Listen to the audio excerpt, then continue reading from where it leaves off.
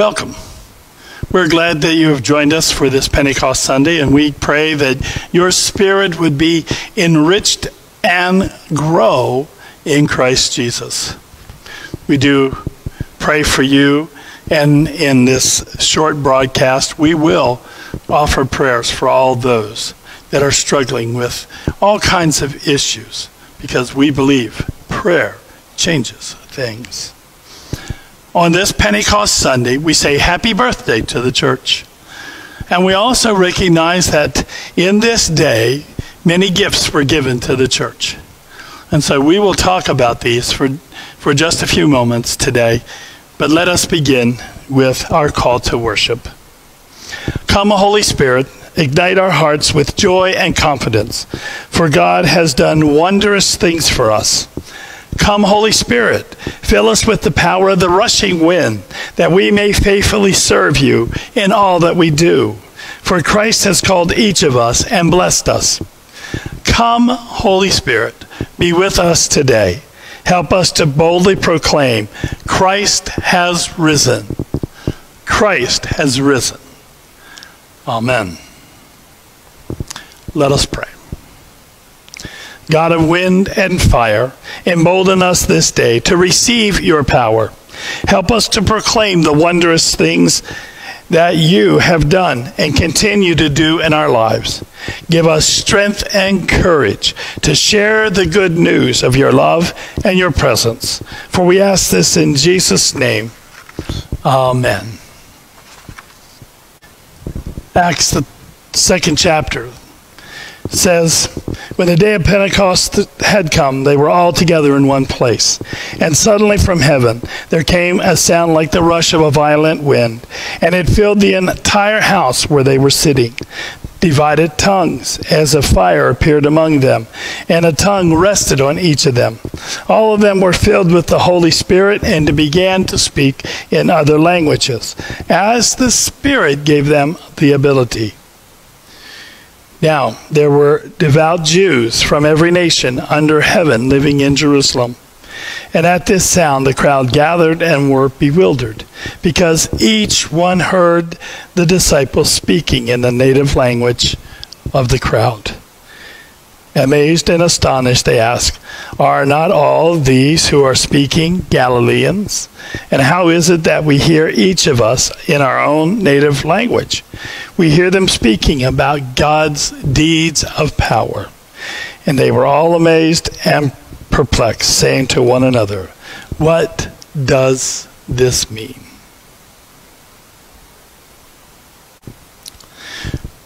In Corinthians, Paul tells us that he wants to talk to us about spiritual gifts. Too many times we think of gifts as things that we receive and we get to unwrap and take out and be surprised by them sometimes. Or other times we're a little disappointed and we're thinking, okay, I can give this to Uncle so-and-so or Aunt so-and-so.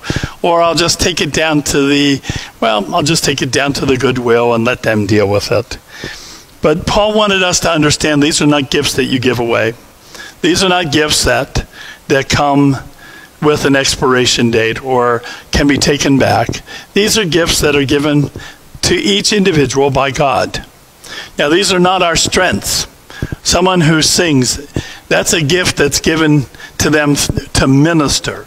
But it is not a gift of the Holy Spirit in the sense that it is a gift given by God. The gifts that are given by God are the ones that, they are literally God used. There is no other way to say this than to say that God gives it to us and gives it to us without merit, without any, we got one here, one over there, let's give them this one. These are added benefits of our faith. And we have to see that, but then we also have to respond. We have too many pew sitters in church today because they don't think they have any gifts, or they have never developed the gift that God has given them. Too many times we say to ourselves, well, we'll leave it to somebody else. Or it's Joe's problem, or it's pastor's problem, or it's pastor, he's the one, didn't he go to seminary, so he should have all these gifts. That is not the case. In fact, I find for even in my life, I have just a limited amount of gifts. Heck, I have a limited amount of patience sometimes. But what we do see here is that we have to understand that these gifts are given to each individual to build the body of Christ up. But not only to build the community up, but to build those who are outside our community so that they can see the power and the faith that is growing within us. Too many times, we just want to use it for church, our little churchy club. And we don't ever think about using it in the world around us. God wants us to be active in the world, and by being active in the world, he has given us gifts to use in the world. There are administrators, there are teachers, there are helpers, there are mercy givers, there are those that can talk about and see an element of the future, not necessarily predicting what it'll be, but an element of the future as we look like coming out of this pandemic. What is the church going to look like? There are individuals that are giving us a glimpse of that. And then there are individuals that, well, they can move us forward through their ability to share the good news. All of these things are God-given. They are not ours to profit on or to write a book and say, look what God has done for me. These need to be gifts that have been given and received in humility. And then they have to be used in service to the world. Not self-serving. Too many times we want to be self-serving because it makes me look good, makes me to be better than what I am. Too many times we think these gifts are activated to be used at our beck and call, but they are activated by the power and the love and the grace of God for a given situation. We cannot be selfish with these gifts. I believe that too many times the church has abandoned the gifts because, it's easier to find somebody who can do it better than me. Well, the reason God has given each and every person a gift is so that they can grow spiritually, grow stronger in their faith, can walk more boldly in the good news of Jesus Christ. Instead of, the only thing I can do is hold this chair or this pew down so it don't float off. Well, that's what they make screws for. And that's what glue is used for, not humans. Today, when we talk about the gifts of the Spirit, while there are a variety of places that tell us where we can find them, Paul is very much in tune to these gifts. And he's constantly calling on the church to use them. And so today, as we struggle to find a place of unity, find a community in which we could live, I think the church is struggling also to find their gifts to be used for God. I hope today that you will take the time to read the 12th chapter of 1 Corinthians, and ask God, what gifts have I been given that I'm not using for you, Lord? And then watch God open the floodgates of heaven. Amen.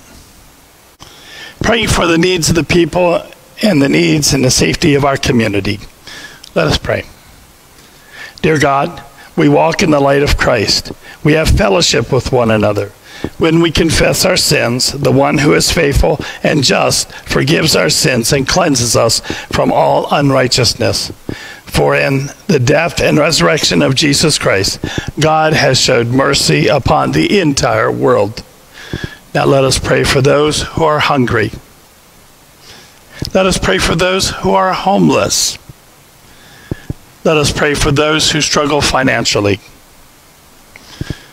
Lord, we pray for those who need a spiritual touch from you. And Lord, we pray for those who need a physical touch from you. Lord, we pray for those who have broken relationships. And Lord, we pray for all those who are broken in spirit. We pray for those who struggle with all kinds of addictions, Lord. And for those who need direction in their lives. And as always, we ask forgiveness for your broken church and pray for its healing. And Lord, for all unspoken needs, the cries of our hearts, those that we know we need and those that we will need this coming week. Generous and surprising God, when we thought that death had claimed you, your only Son, you amazed us with the resurrection.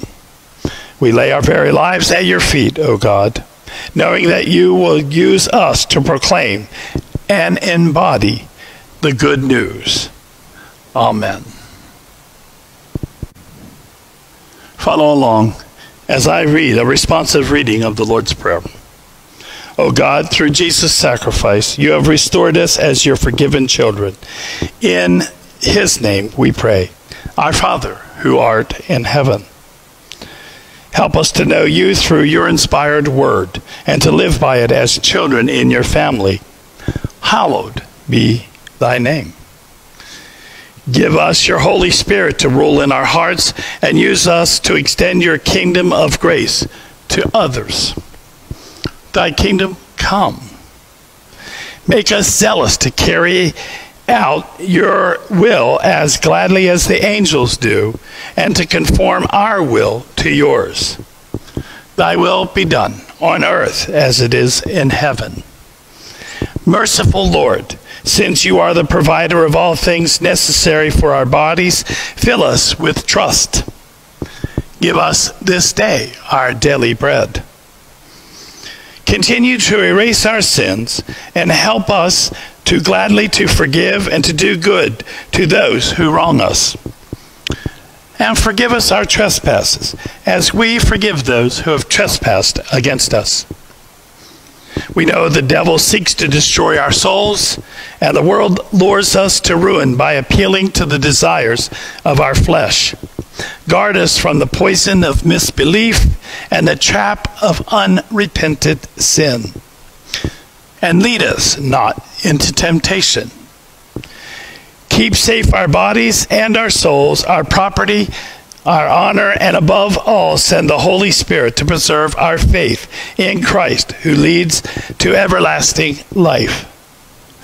But deliver us from evil. For all these petitions, we look to you as King of kings and Lord of your church. For thine is the kingdom. You alone hold the power to grant our requests and the power.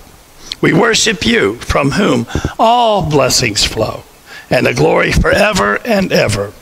Relying on Jesus, who canceled our sins and made us acceptable in your sight, we pray with confidence. Amen, and so be it. God bless you.